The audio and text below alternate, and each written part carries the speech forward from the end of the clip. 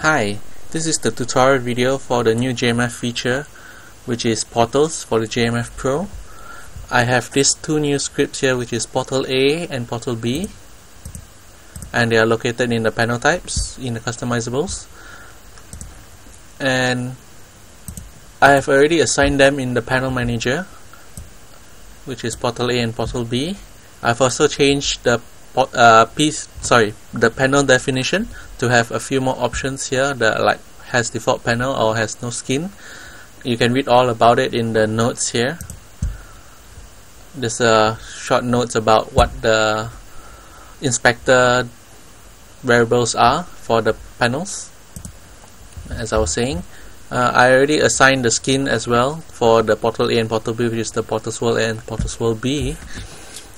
And if we go to the board layout, I have already have a pre-designed portals, which is this portal A. I've just assigned the texture for the board layout for swirl A and swirl B to make it clear.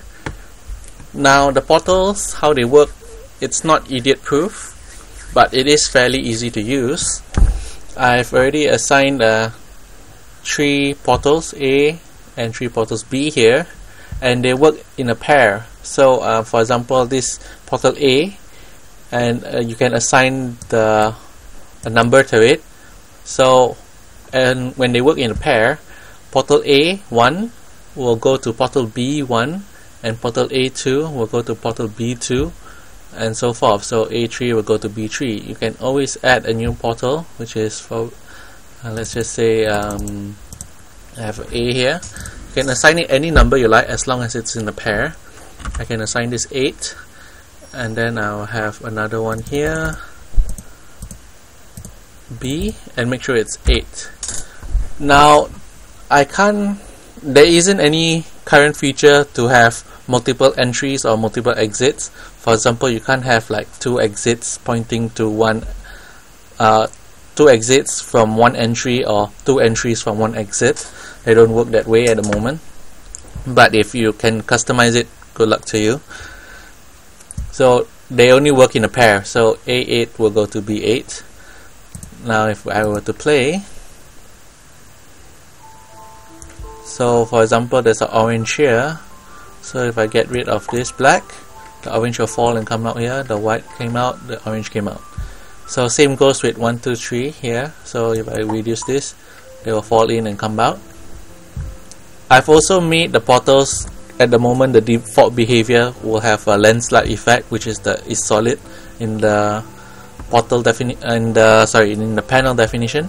So if I were to get rid of this, you see the pieces will landslide in. You can change this behavior if you don't like it. It's in the portal script. So as you can see, pieces will teleport from one end to the other end. I can get rid of this. You can see they fall in and they come out. Okay, so this is the portal A script. The portal A script is the one that does all the work. Portal B is just a placeholder to define where it comes out. So if you want to change anything, you will look into the portal A script.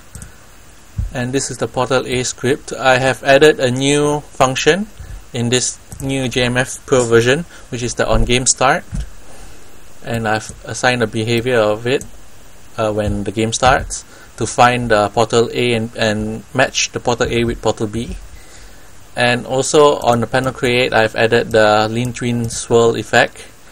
So if you don't, and there is a bit of a bug, not really a bug, but a visual kink or something for the lean twin rotate. Sometimes it sort of like lags a bit and stops, and things that twitch a bit in the rotating. So if you don't really like this lean twin effect, maybe it's not perfect, you can swap it out for maybe what do you call it, sprite animation. So yeah, just to keep note. And then this is the main function where everything happens, where it's supposed to know where whether the exit has empty blocks to fill up, and then it will allow blocks to fall through and transport them over. So this is the main function, and that's about it. I did not add any audio visuals to it, so if you like, you can just add them yourself. I'm sure you can do that by now. So that's concerning the Portal A script.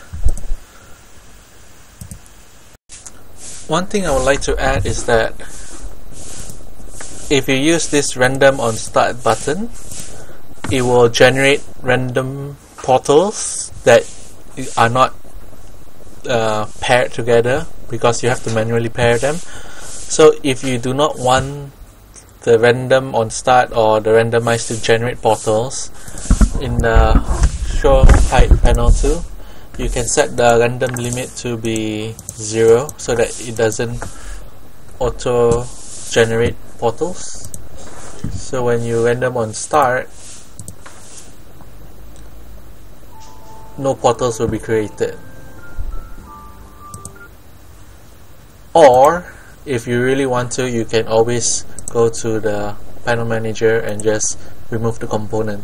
It will do the same thing.